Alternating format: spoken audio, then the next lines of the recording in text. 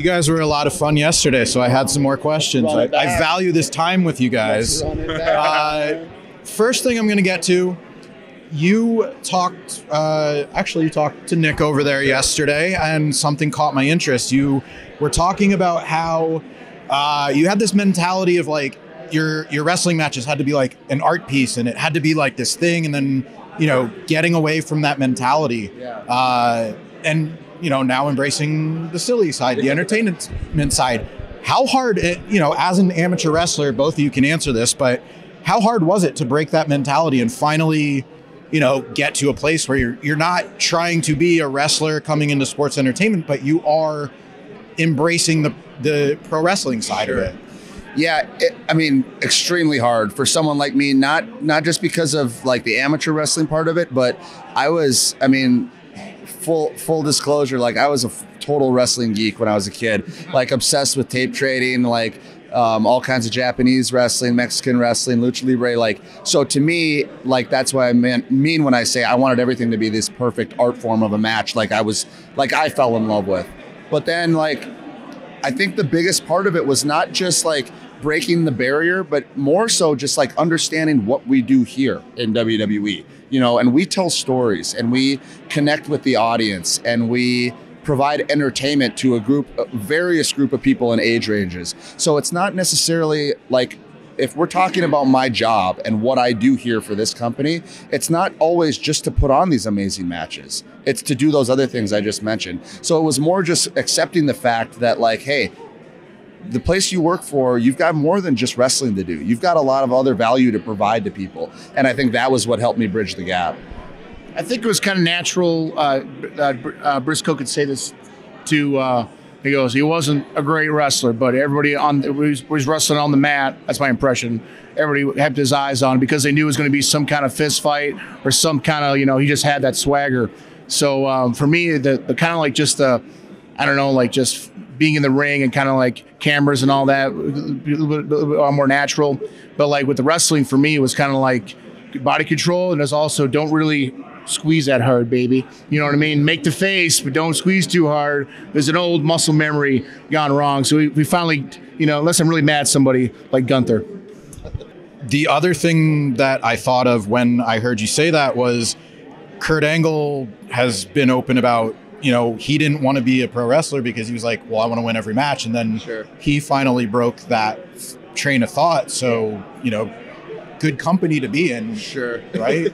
Yeah. I mean, it was so comforting to hear too. And like, fortunately for me, I don't know why or what it is in me that never like struggled with that. Like as far as, I should be winning every match. I should be winning every match. I don't know if it's because of the size thing that I came in with the mentality that like, it just ain't going to happen. And I kind of knew that already, but it is. I mean, it's nice to know that like other guys and guy like Kurt that actually paved the way for me went through the same struggle and had to like cope with it and come to this acceptance. I mean, it's a hard gap to bridge, man, when you're at that level of an amateur sport where, your identity and your life kind of rides on your success and your ability to produce results. But we're here now. It's different. We produce a TV show, so it's cool.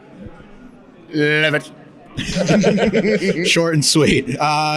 Couple more questions for you guys. I do a watch list feature where I ask for match picks.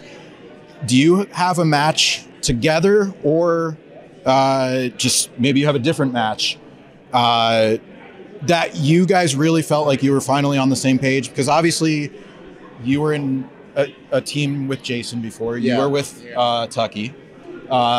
Is there a match or maybe a couple matches where you were like, all right, we're really in sync. We're really finding what this team is or what it needs to be? You know what? And the first match that comes to mind where like, and it's weird because it's the match we won the titles, but it's the first match where I felt like we were made whole as a team, because even all the way up to that point, we'd done a lot of stuff even as heels, and like we did some stuff in the Thunderdome era and all this where we were doing matches, but like, I don't know, it felt like we were just still two singles guys kind of, thrown together or just trying to work it out. And we were just doing whatever they needed us to do. But that night in Philadelphia against Randy, and like the way that Randy helps, put stuff together and makes everything make so much sense and get the most out of the least. Like, we felt like we were a team that night for the first time, like real team, like everything functioned properly. It was just clicking. And so like that was like, I felt like our launching point. I believe not with wrestling, but definitely with our first ceremony or graduation for me was it was a very like we were gifted a lot of time for that. And I remember just like going like, man, we're basically just doing what we do in the car. Like, I know he's memorizing a lot of stuff because I'm very good at memorizing. But like, it's just crazy how it's just like, it didn't even feel like work at all. It was just like us doing what we do. And of course, what would better do with Rated RK Bro? Then we got to the back. It was funny because Vince was like, my God, the promo.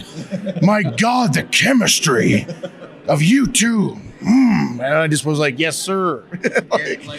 That's a good point to echo that. Like that whole period, which kind of started with what the match I talked about, is like when I started getting the verbiage and the scripts and stuff in that character, when I started this, I finally got to the point very quickly there where that was it for us. Like I knew I didn't even need that stuff anymore. It's like I could do this stuff with my, like this character with my eyes closed, and he can play off me and I can play off him with my eyes closed. I mean, he spelled the freaking word wrong in the spelling bee, okay? Whether or not people caught that, but we made it work anyway, okay? Well, you're not going to tell him he spelled the word wrong, are you? That face. I thought I did. And everyone's like, that was great, but you couldn't get the word right? And I was like, I did.